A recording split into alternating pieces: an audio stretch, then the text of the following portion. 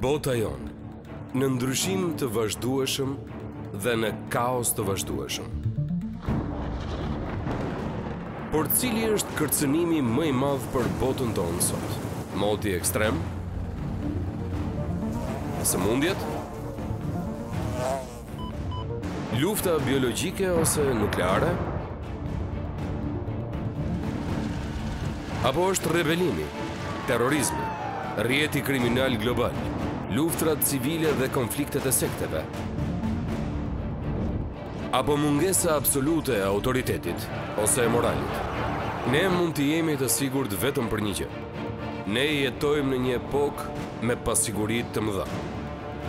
Por a duhet gjendja kaotike e botës sonë të jetë një befasi për ne? Mbase që të gjitha këto janë thjesht një shenjë kohëve të fundit. Do të vijë një ditë kur këto ngjarje do të zbehen në krahasim me atë që do të lihet e lirë mbi tokë. Nëse shohim librin e fundit të Biblës, librin e Zbulesës, profecia e Gjonit na tregon një periudhë shtatëvjeçare këtu në tokë, që do të përshkallëzohet në një kohë me mundim aq të madh, saqë nuk ka ndodhur që nga krijimi i botës e deri më sot, dhe as që nuk do të ketë më kurrë. Sidoqoftë, në mes të mungesës së ligjit dhe të perëndishmërisë, do të ndodhë rizgjimi më i madh frymëror i të gjitha kohërave, dhe ky rizgjim do të vijë nga një burim i padëgjuar. 12 fiset e Izraelit. Misioni i tyre? Të predikojnë ungjillin e Jezu Krishtit. Rezultati? Rizgjimi i kombit të Izraelit. Ne kemi parë se si dishepujt e Krishtit e kthyen botën përmbys, pas ngjitjes së tij lart në qiell.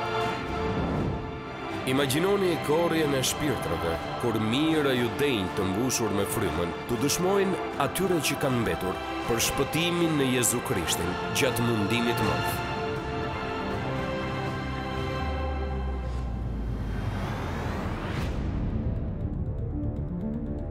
Pra, kush janë këta ungjilltar që ofrojnë shpresë të re për kombin e Izraelit në mes të përndjekjes dhe të vuajtjes së madhe?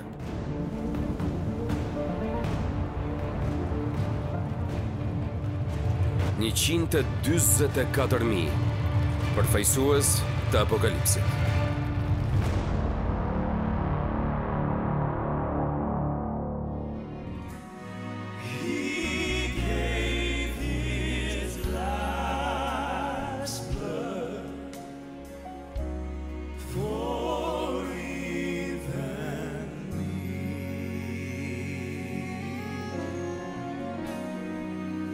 Death's chilly waters. One day I'm gonna be crossing, but I'll not fear, for his hand will lead me, gonna lead me safe.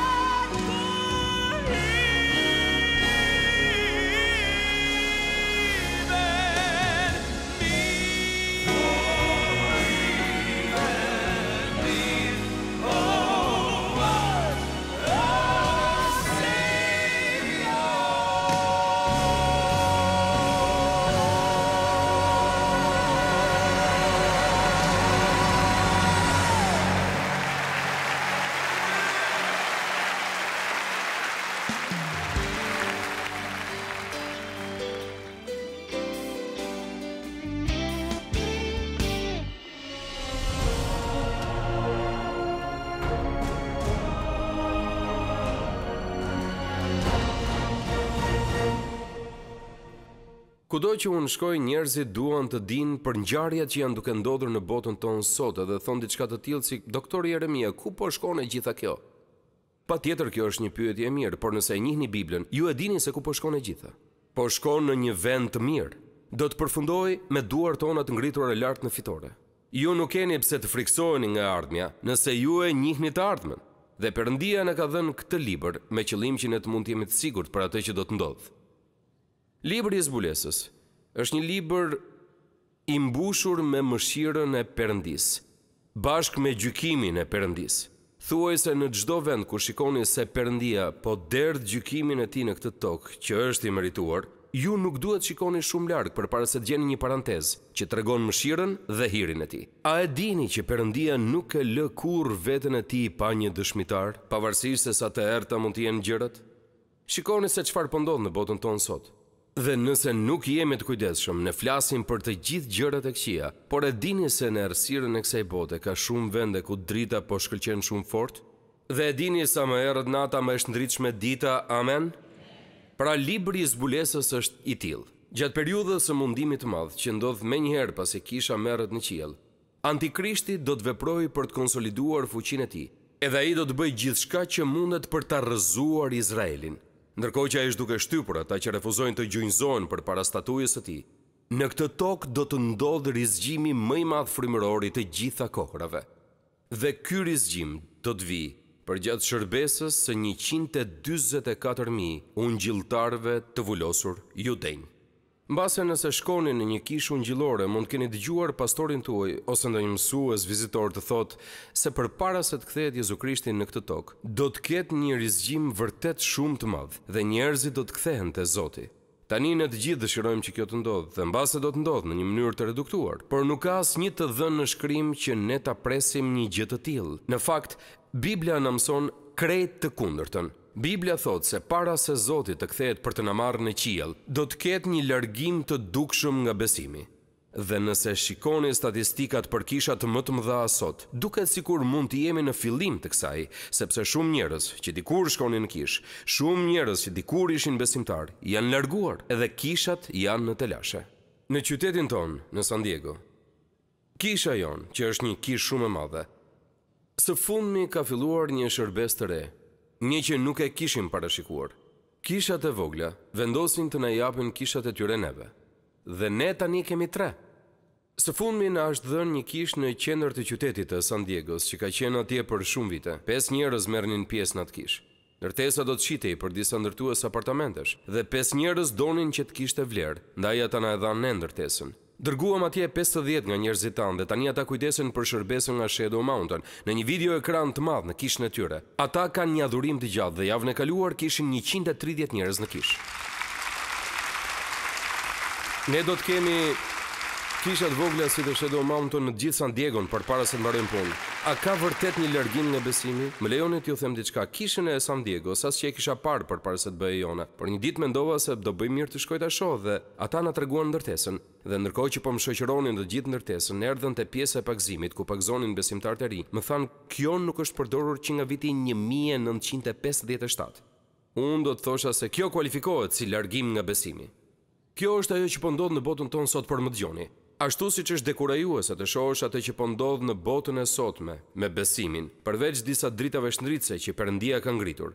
Pas marrjes së kishës, Biblia thotë se gjatë mundimit të madh, ne do të kemi një rizgjim të madh që nuk ka ndodhur kurrë më parë në tokë. Dhe e gjitha kjo do të ndodhë për shkak të këtij grupi njerëzish që quhen 144.000 dëshmitarët. Tani nuk e shpika unë këtë histori, e di që duket imagjinare, por dua të dini se ajo del pikërisht nga Bibla. Ndaj unë dua t'i nxjerr në ekran këto vargje dhe do ta kaloj shpejt këtë prezantim të shkurtër dhe dua të dini se plani i Perëndis për të ardhmen është i gdhendur në shkrime të jashtëzakonshme autoritare dhe të frymëzuara. A e di unë se çfarë do të ndodhë në periudhën e mundimit të madh? Jo gjithçka. Por ka një gjë që unë e di. Do të ketë një rizgjim të madh frymëror. Tani Biblia na tregon te Zbulesa kapitulli 7 dhe te Zbulesa kapitulli 14 se ata do të jenë 144.000 dëshmitar të zgjedhur nga 12 fiset e Izraelit. Zbulesa 7:4 dhe dëgjova numrin e atyre që u vulosën, 144.000 të vulosur prej të gjitha fiseve të bijve të Izraelit. Tani, çështja e këtyre dëshmitarëve nuk lë vend që ne të kemi pyetje. Unë kam dëgjuar disa ide imagjinare që njerëzit kanë pasur rreth asaj se kush mund të jenë këta njerëz, por nëse shikoni te libri i Zbulesës, ai liston çdo fis të Izraelit dhe pas kësaj thotë 12.000 të vulosur nga ky fis dhe më pas liston fisin tjetër, 12.000 të vulosur nga ky fis, nga të 12 fiset. Biblia thotë se nga ato fiset vjetra historike judaike, 12.000 dëshmitar do të jenë zgjedhur. Dhe ata do të përdoren nga Perëndia në një mënyrë të mrekullueshme në këtë rizgjim. Përgjatë shkrimit, numri 12 është vazhdimisht i shoqëruar me kombin e Izraelit. Kryeprifti jude vishte një parzmore që mbante 12 gur të çmuar. Në tryezën e bukës në tempull ndodheshin 12 bukë. Në qytetin e Jeruzalemit janë 12 porta. Dhe Mateu kapitulli 19:28 na thotë se një ditë 12 apostoj do të ulen mbi 12 frone për të gjykuar të 12 fiset e Izraelit. 12 është një numër i mirë për judejt, është një numër i rëndësishëm për Izraelin. Ata janë të zgjedhur nga 12 fiset. Dhe Biblia thotë se këta dëshmitar do të jenë të vulosur në ballin e tyre. Tani unë përpiqesha ta shpjegoja këtë dhe askush nuk e kuptonte, por tani që të gjithë kanë nga një tatuazh është shumë e lehtë për njerëzit ta kuptojnë këtë. Në fakt pyetja ime është kjo: në atë kohë a do të ketë më vend të mbetur në trupin njerëzor ku të mund të vendoset vula? Dhe patjetër që po bëj shaka. Por Biblia thotë se këta 144.000 dëshmitar do të kenë një shenjë të veçantë në ballin e tyre. Në vargjet 2 dhe 3 në thuhet, dhe pash një engjëll tjetër që ngjitej nga lindjelli dhe që kishte vulën e Perëndisë së gjallë, dhe bërtiti me zë të madh, mos dëmtoni dheun, as detin, as pemat, derisa t'i vulosim në ball shërbëtorët e Perëndisë son. Dhe te Zbulesa kapitulli 7 nuk na thuhet se çfarë thot vula, por te kapitulli 14 dhe vargu i parë ne lexojmë këto fjalë: e kishin emrin e Atit të shkruar mbi ballin e tyre. Pra, mbase Adoni, ose emri i Atit, do t'jeti shkruar në ballin e tyre, të gjithë ata që janë dëshmitar të veçantë të gjatë kësaj periudhe do të kenë shenjën. Dhe vula e Perëndisë së gjallë nuk do t'jetë thjesht një shenjë nga jashtë në trupin e tyre, por do t'jetë një kujtues i pranisë së frymës së Perëndisë brenda këtyre burrave. Ata do të kenë një fuqi të jashtëzakonshme për të komunikuar të vërtetën. Dhe te Joeli, kapitulli 2, Biblia thot: mbas kësaj do të ndodhë që unë do të përhap frymën time. Bijtë tuaj dhe bija tuaja do të profetizojnë, pleqtë tuaj do të shohin ëndra, të rinjtë tuaj do të kenë vegime. Në ato ditë do të përhap frymën time edhe mbi shërbëtorët. Këta janë dëshmitar të zgjedhur nga 12 fiset e Izraelit. Ata janë vulosur në ballë dhe janë shërbëtorë të Perëndisë së gjallë. Dhe Biblia thotë se ata do të jenë të ndarë për Perëndin. Kjo do të thotë se ata kanë një thirrje të veçantë nga Zoti. Zbulesa 14:4 thotë: këta janë ata që nuk janë ndotur me gra sepse janë të virgjër. Tani shumë njerëz janë përpjekur ta frymëzojnë këtë dhe të flasin për faktin që ata nuk kanë kryer tradhti frymërore, por kësaj thonë të lexosh më shumë se ç'duhet në tekst. Unë besoj se këta njerëz do të jenë beqarë që thjesht ecin nëpër tokë duke predikuar ungjillin. Dhe sinqerisht, kur të mësoni se çfarë do të ndodhë në mundimin e madh, nuk do të ketë kohë për familje për këta njerëz. Ata do të jenë në një udhtim dhe në një mision dhe do të jenë në punë me kohë të plotë. Kur të kuptojnë presionin e periudhës së mundimit të madh, është lehtë të kuptosh pse këta predikues kanë një jetë të vështirë për martesë. Dhe Biblia thot se ata janë të fortë në besimin e tyre. Zbulesa 14 na thot, këta janë ata që ndjekin qengjin, dhe në gojën e tyre nuk u gjet mashtrim, sepse janë të patëmet për parafronit të Perëndisë. Ju e dini që Biblia na thot se lutja ndikuese dhe e zjarrte një njeriu të drejtë ka shumë fuqi, me fjalë të tjera ajo arrin shumë. Këta njerëz do të jenë të zjarrt, ata do të jenë të drejtë edhe do të predikojnë me një lloj zelli që rrallë herë është parë në botën tonë sot. Shumica prej jush jeni aq të moshuar sa të kujtoni me mua disa nga ditët e hershme të besimit tonë, kur ndodhte që të vinin ungjilltar në kishën tonë, dhe disa prej tyre nuk ishin të heshtur.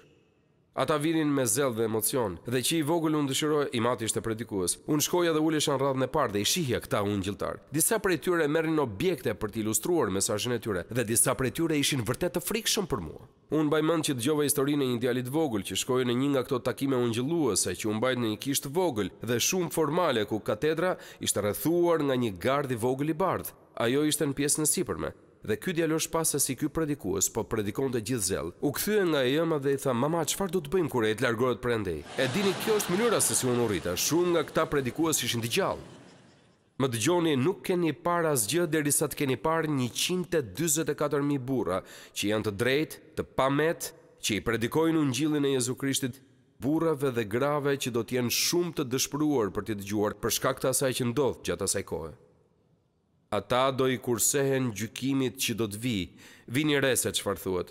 Mos dëmtoni dheun, as detin, as pemët, derisa t'i vulosim në ballë shërbëtorët e Perëndisë son. Me fjalë të tjera, këta burra nuk do të mund të eliminohen. Do të ketë patjetër një zemërim kundër tyre për shkak të predikimit, po Biblia thotë se askush nuk do të jetë në gjendje të prek, sepse Perëndia i plot fuqishëm do t'i mbështjellë me krahët e tij. E dini, është diçka interesante që ne edhe sot mund ta praktikojmë këtë gjë apo jo? Unë do t'ju tregoj një sekret të vogël. Kur unë fillova të udhtoja si një pastor i ri, fëmijët e mi ishin të vegjël. Unë i hipja avionit edhe shkoja në Fort Wayne të Indianës, dhe një sëmbim i vogël frike e mbushte zemrën time. Tani nuk mendoj se nuk kisha frikë nga vdekja, nuk kisha ankth nga vdekja, por as frikë nuk kisha. Por unë kisha shumë frikë për fëmijët e mi, për gruan dhe për fëmijët e mi të vegjël. Dhe një ditë, një pastor i vjetër erdhi te unë dhe më dha këtë thënie të shkurtër. Unë e shkrova në Biblën time. Ja çfarë thotë. Njeriu i Perëndisë, në qendër të vullnetit të Perëndisë, është i pavdekshëm derisa Perëndia të ketë mbaruar me të. Dhe unë nuk e kam harruar kurrë këtë. Kjo nuk do të thotë se duhet keni guxim të tepruar. Dëgjoni. E dini, shumë njerëz do të dëgjojnë këtë dhe do të thonë: "Oh, unë mund të bëj çfarë të dua vetë." Një miku im i vjetër predikues që tani është në qiell, Vernon McGee. Ai më ka treguar një histori të një djali në kishën e tij që një ditë erdhi ai dhe i tha: "Di çfarë? Unë jam kaq i sigurt për sigurinë sovrane të Perëndisë, sa nëse koha ime nuk ka ardhur, unë do të ecja në mes të këtij kryqëzimi këtu në Los Angeles, pikërisht në këtë rrugë të ngarkuar, dhe nëse koha ime nuk ka ardhur, do të isha mirë." Dhe plaku McGee i tha djaloshit: "Nëse ti ecën në mes të kryqëzimit në mesditë nesër, të premtoj se koha jote ka ardhur." Ne duhet ta kuptojmë këtë, apo jo, që ekziston një vije holl midis të qenit i sigurt për sigurinë e Perëndisë dhe të qenit tepër të sigurt edhe i marr. Unë nuk jam si George Bushi, nuk hidhem nga aeroplanet këto ditë, por kam besim se Perëndia do të kujdeset për mua dhe këta dëshmitarë do të kenë të gjitha të lloj mbrojtje nga Perëndia i plot fuqishëm. Ai do të kujdeset për ta derisa puna e tyre të përfundojë. Dhe Biblia thot gjithashtu se në mes të mundimit të madh, ndërsa gjithçka do të jetë duke ndodhur përreth tyre, dëgjoni vargun 1. Dhe pash dhe ja qengji që qëndronte mbi malin e Sionit dhe me të 144.000 njerëz. Dhe dëgjoni këtë, shumë interesante. Në fillim të historisë së këtyre dëshmitarëve, na thuhet se janë 144.000. Kur arrinin në fund, shihni që këta dëshmitarë janë në qiell. Puna e tyre ka përfunduar. Ata e kanë kryer punën e tyre në tokë. Dhe e dini se çfarë thot Bibla? Nuk janë 143.999 prej tyre, por janë 144.000 prej tyre.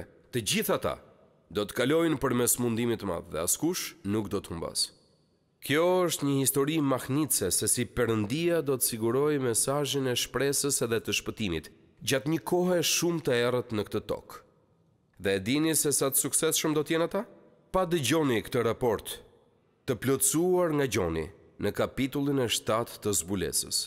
Pas këtyre gjërave pash dhe ja një turmë e madhe, të cilën askush nuk mund ta numëronte, prej të gjitha kombeve, fiseve popujve dhe gjuhëve. Këta që ndronin në këmbë për para fronit dhe për para qengjit, të veshur me petka të bardha dhe me palma në duart e tyre. Sa përshkrimi mrekullueshëm që është. Dëgjoni, Biblia thotë, kaq shumë njerëz do të vinë te Krishti gjatë kësaj kohe, sa ju nuk do të keni mundësi si t'i numëroni. Një turmë e madhe, të cilën askush nuk mund ta numëronte.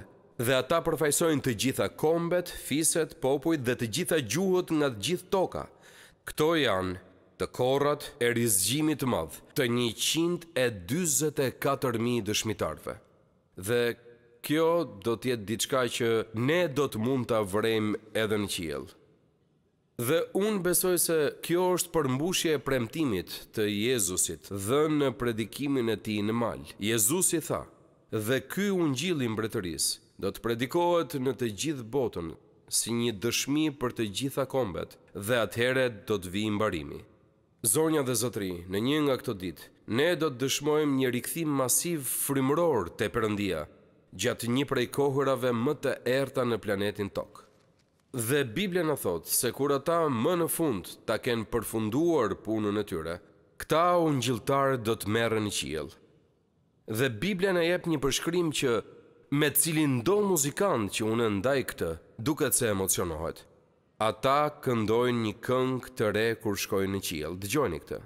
Dhe pash dhe ja, qengji që qëndronte mbi malin e Sionit dhe me të 144.000 njerëz që e kishin emrin e Atit të shkruar mbi ball, dhe dëgjova zë qestesh të atyre që u binin qesteve të tyre, dhe këndonin një këngë të re për para fronit dhe për para 4 qenieve të gjalla dhe pleqve, dhe asnjë nuk mund ta mësonte këngën përveç të 144.000 që ishin bler nga dheu. Dhe Gjonit thot se vështron dhe sheh në qiell, është një përshkrim profetik. Të gjithë 144.000 dëshmitarët që janë ruajtur dhe kanë kaluar të gjithë jetën e tyre, duke predikuar ungjillin gjatë periudhës së mundimit të madh, tani të gjithë janë në qiell. Dhe Biblia thot se ata janë mbledhur rreth fronit dhe po këndojnë. Ky kor ka 144.000 njerëz në të. Është klubi më i madh muzikor për të cilin kam lexuar ndonjëherë në ndonjë vend të botës.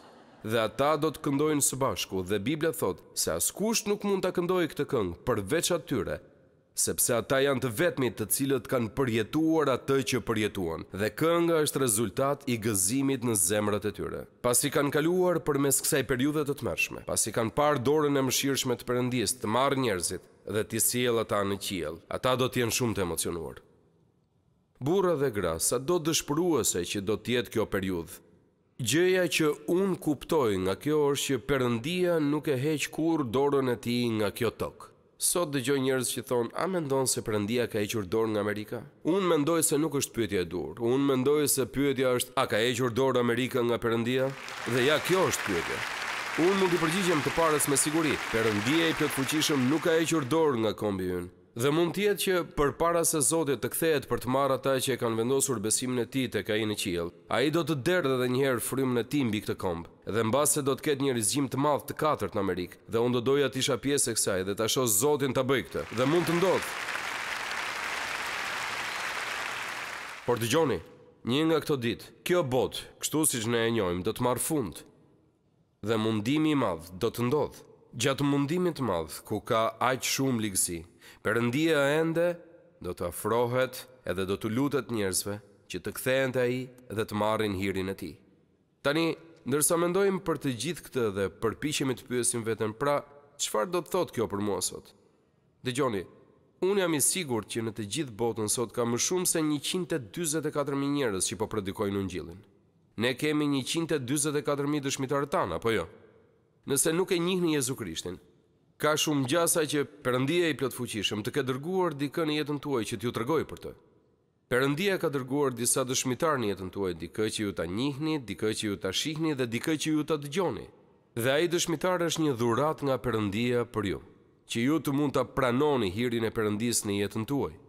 Dhe mos mendoni ta largoni atë dëshmitar. Ai është hiri i Perëndisë për ju. Unë besoj se ju jeni këtu sonte sepse Perëndia do që të dëgjoni edhe një herë ungjillin, që Krishti vdiq për ju në kryq, që të paguante pagën për të gjithë mëkatin tuaj, dhe ai kërkon vetëm që ta pranoni atë si shpëtimtarin tuaj. Ky është mesazhi i ungjillit. Unë e di me siguri që nuk do t'jem pjesë e 144.000 dëshmitarëve në të ardhmen. Unë dua t'jem një nga dëshmitarët e Perëndisë në të tashmen. I lutem Perëndis të më jap një ndjesi urgjence për vitet që kam përpara meje, që të më ndihmoj t'u tregoj njerëzve për Jezusin, siç nuk u kam treguar kurrë më parë. Mesazhi i Ungjillit është lajmi më i mirë që ka ekzistuar.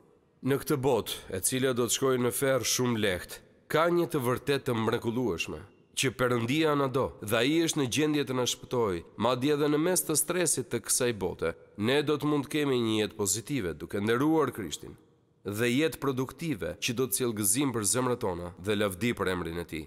Ndaj më lejoni t'ju bëj këtë pyetje sonte: a jeni të krishterë? A e keni pranuar dëshminë e Ungjillit që është ndarë me ju, ose sonte ose përpara kësaj nate? Nëse do të vdisnit sonte dhe do të qëndronit përpara Zotit, dhe ai do t'ju shihte në sy dhe do t'ju thoshte: pse duhet të lë në parajsën time? Çfarë do t'i thonit atij? Mos thoni ndonjë nga ato marrëzit se keni qenë një njeri shumë i mirë. Kjo nuk do të ketë vlerë, sepse nuk shkonit dot në parajsë duke qenë njeri i mirë. Edhe po të ishte kështu, askush nga ne nuk është i mirë mjaftueshëm. Ja një lajm që të gjithë duhet ta marrin shënim. Perëndia i plotfuqishëm nuk ka peshore për mirësinë. Ai ka një standard të pathyeshëm. Ju duhet ta kaloni testin 100% ose nuk futeni brenda. Ju thoni apo askush nuk arrin dot këtë. Duhet të arrini. Dhe ja pse Jezusi erdhi dhe vdiq në kryq. Dhe duhet ju them se ai e kaloi testin për gjithë ne apo jo. Ai e kaloi testin për gjithë ne. Dhe gjithçka që ai kërkon sonte, miqtë e mi, është që të pranoni atë që ai bëri në kryq, si shpresën e vetme për në qiell, dhe ti kërkoni Jezu Krishtit që t'ju falë. Dhe ai do të bëj. Ai nuk ka refuzuar kurrë asnjë njeri në të gjithë historinë, dhe ju nuk do të jeni të parët. Pavarësisht se çfarë keni bërë ose sa larg Perëndis mund të ndiheni sonte.